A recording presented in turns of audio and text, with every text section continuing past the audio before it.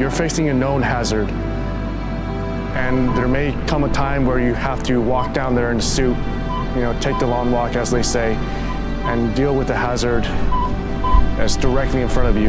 And I think just putting yourself at that level of personal risk in order to protect everything around you, that requires a special kind of person.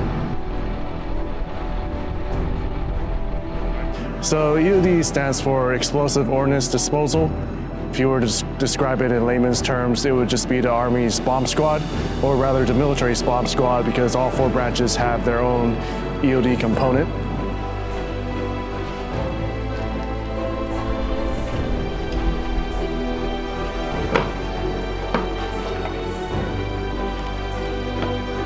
They're putting their life at risk on every single incident they run, every single day they go out there, and their primary concern is to make sure that nobody else gets hurt.